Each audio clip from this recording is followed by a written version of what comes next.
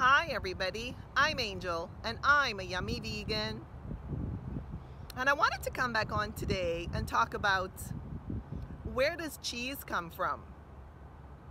Around the world, humans have taken the milk of cows, sheep, and goats and produced cheese, what we call cheese. This milk, as I've said in a previous video, was stolen from these female sentient animals.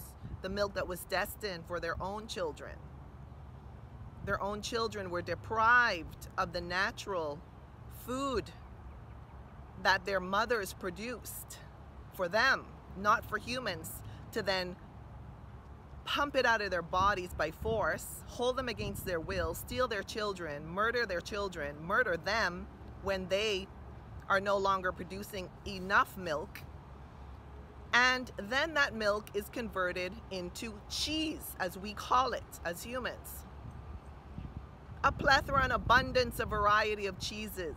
I myself used to consume a lot of cheese. I was convinced that I needed to consume cheese for calcium and protein. And who knows what other nutrients I was told I needed to consume in cheese. I had no idea that that cheese was full of suffering, cruelty, death, forced impregnation, babies being stolen from their mothers. I had no idea.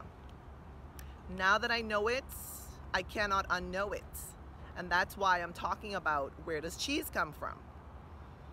Now, on a vegan diet and lifestyle, my cheese now comes from plants. An abundance, a variety, a plethora of beautifully yummy plant cheeses. Almond cheese, macadamia cheese, pistachio cheese, walnut cheese, you name it. It's possible to enjoy beautifully yummy and healthy plant cheese without the cruelty, suffering, and death involved in stealing the milk of sentient animals to create milk and cheese and other so-called products for humans. There's no need for that on a vegan diet and lifestyle. So I would super encourage anyone who's still wobbling and waffling, who still feels an addiction to cheese, to that casein, that protein in the cheese that is super addictive. I highly invite you and encourage you with compassion to seek out plant cheeses that are cruelty-free, yummy, and healthy without all of that cholesterol, hormones, antibiotics, herbicides, pesticides pumped into the bodies of the mothers who then produce the milk, which is then converted into cheese. If you can't find any plant-based vegan cheeses, message me. I will provide you with suggestions very happily.